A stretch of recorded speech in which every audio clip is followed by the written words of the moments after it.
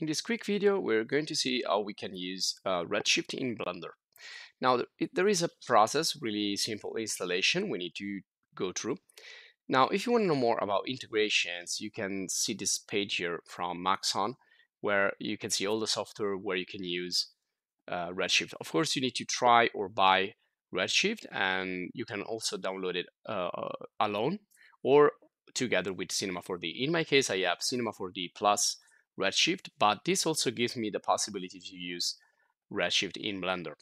So if you want to also check here how to install Blender, you'll find this page where there are all the instructions that we're going to use in this video, and also you can get the directories from there. So first of all, you need to have, of course, Blender installed, and my version here is 4.0, which is kind of the latest. So um, maybe we have some issues with this. So first of all, let's get the Blender plugin.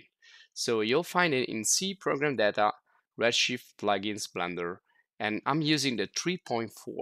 So this is why this could go an issue with the installation. So just to show you here, the entire directory, you need to go in Program Data, which is a hidden folder.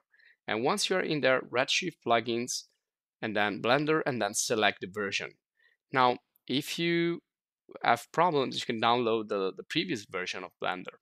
And that's the zipped folder that we need. Inside, if you double click, you'll find a folder called Redshift. That's the folder we're going to extract. We're going to drag and drop inside the add-ons folder in Blender. So that's program data there. As you can see, it's invisible until you activate the visibility of hidden files and folder. You need to do that in Windows. In this case, I'm using Windows. And otherwise, just copy and paste the entire link, the entire directory. You can just Control C, Control V, or type that entire directory and paste it or write it in the bar there. So you're gonna get there directly.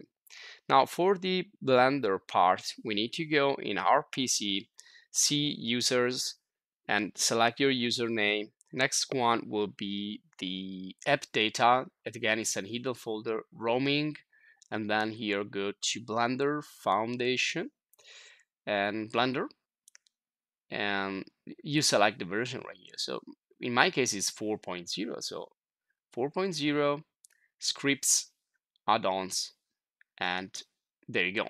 Now I can click and drag the folder from the Redshift into the Blender add-ons folder. And that's it. All you need to do is this passage right here. Once you do that, you get into Blender. All you need to go is go to Edit and go to Preferences. And here, go in the add-ons section and just search for Redshift. It's supposed to be already in there. And there it is. Now make sure you don't have the enable add-ons only activated, otherwise you won't see it. So that's something you need to make sure of. And just activate it. So that's the add-on right there, is visible. It's giving me an exclamation mark, like an attention sign, because there probably will be problems with this because this is still under development. So it means it's not probably ready yet. So again, if you have problems, just go back to a previous version of Blender and use the correct Redshift version. And we'll find also extra documentation here.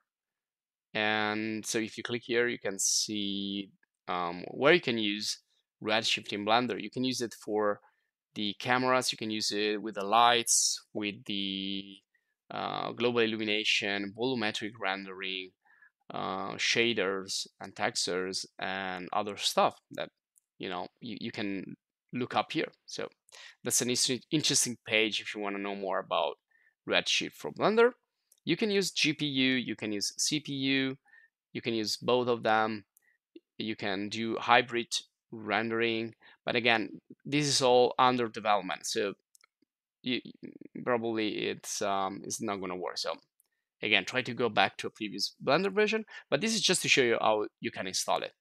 All I want to do here is just apply let's see here. I want to just create a monkey head. Let's make a test and want to generate some subdivisions, surface.